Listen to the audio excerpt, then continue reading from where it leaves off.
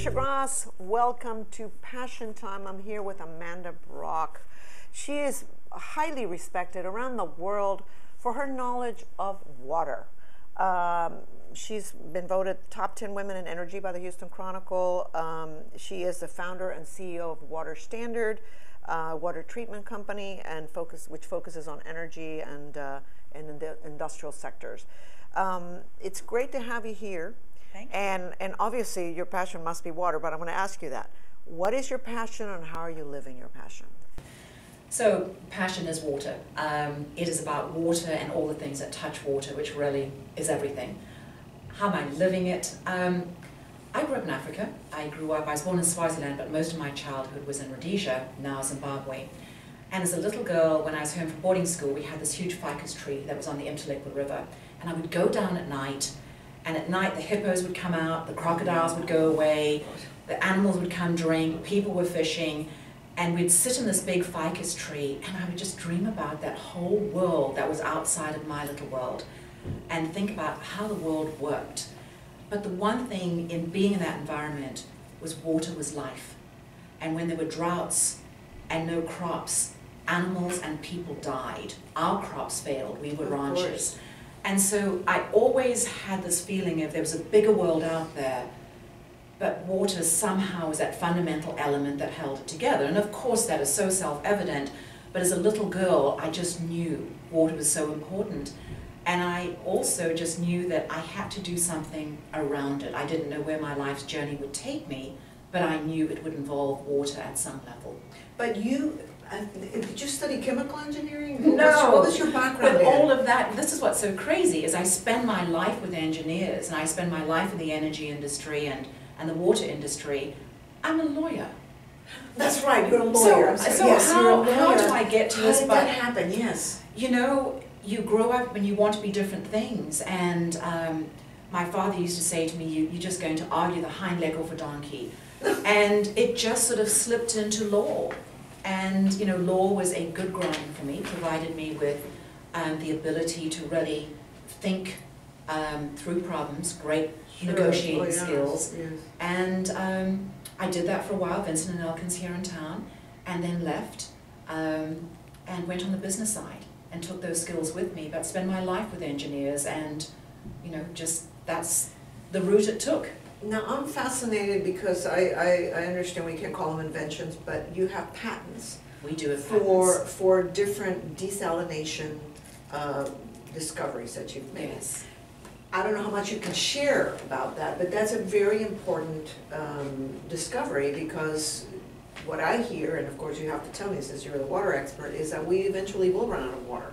And we need what you're trying to do now so that we don't have those problems later. So the outlook for water is bleak, particularly in a time of climate change. And we don't take it seriously enough.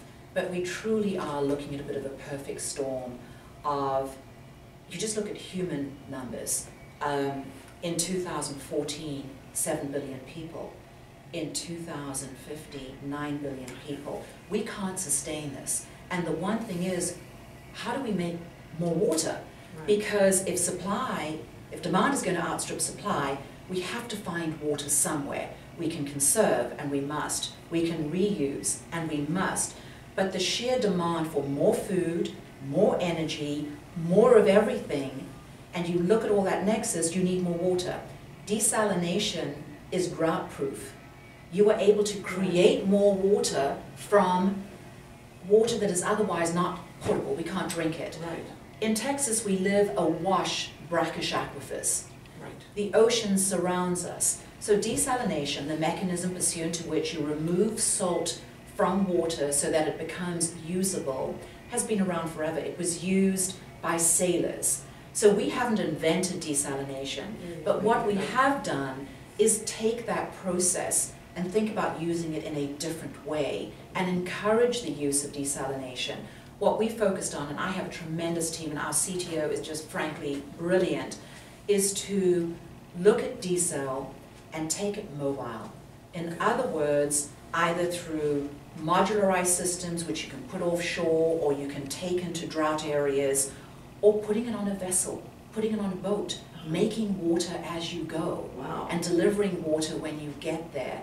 So those are primarily our patents, and then because we are at heart environmentalists, and we are stewards of this world, even though we are making such a mess of it, the one we are. I agree. The one thing to also consider is that when you desalinate, you now have a super salty brine that you have to get rid of, and a lot of people focus on that. So a lot of our patents relate to how you discharge that brine, salty water, back into the environment in a more benign way, that it doesn't have a negative impact on marine life. That's what you're working on right now. That's what we have done. And then what we did is adopt a lot of this technology into the oil and gas field. Okay. So to really focus on cleaning produced water offshore before you discharge it into the ocean. And so we have taken that water knowledge into oil and gas and the industrial sector, which is where we are focused today. How important is it to do that? Because I understand most people don't get that. When you are working with the oil industry, water is such a huge part of it.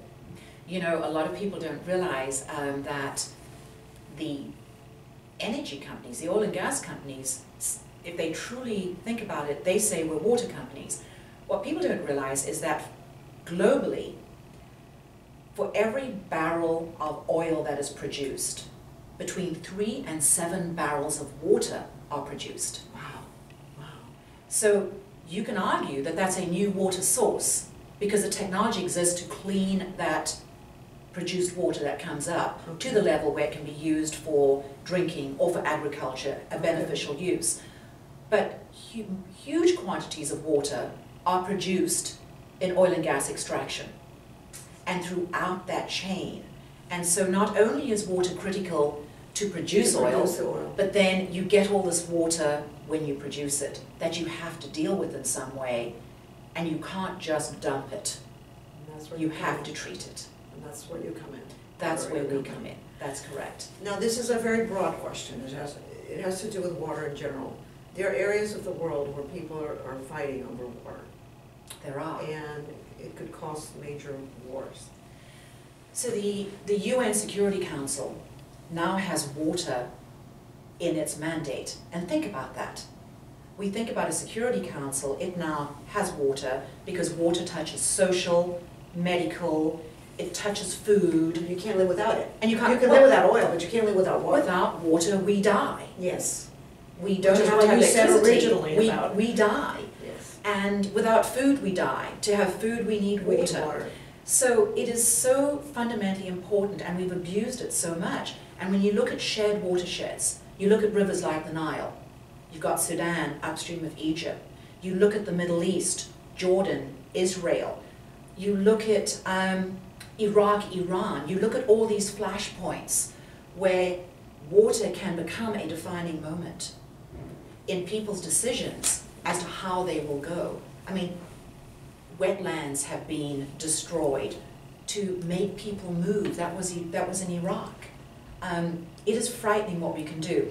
A very interesting thing was said to me by a vice admiral after the Haiti earthquake. He said, when we go in, the first thing we do is we set up where we're going to distribute water. People will find that out and people will move to us. Because they need it. Because that is the first thing they need.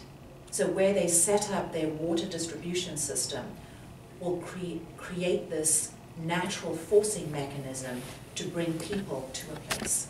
Now I can either ask you what your next project is, or I can ask you what you want your legacy to be.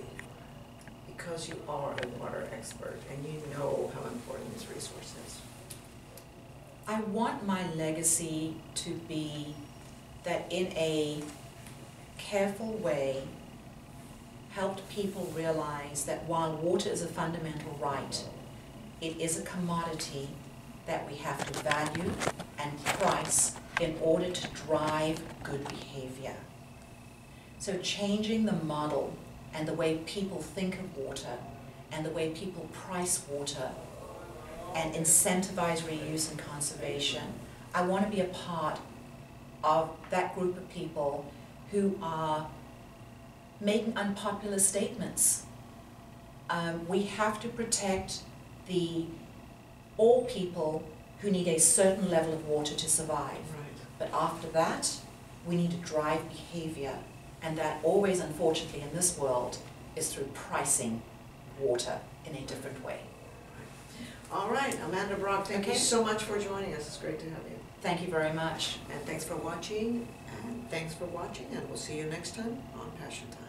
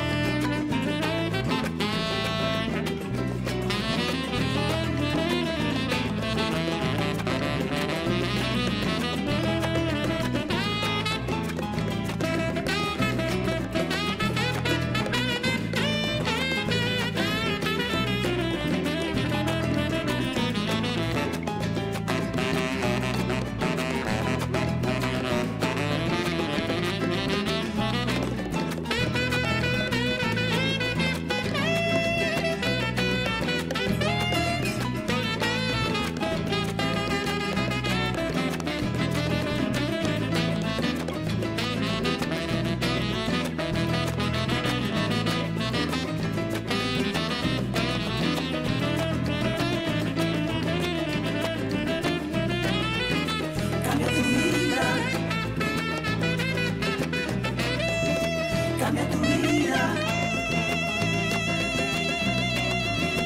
cambia tu vida,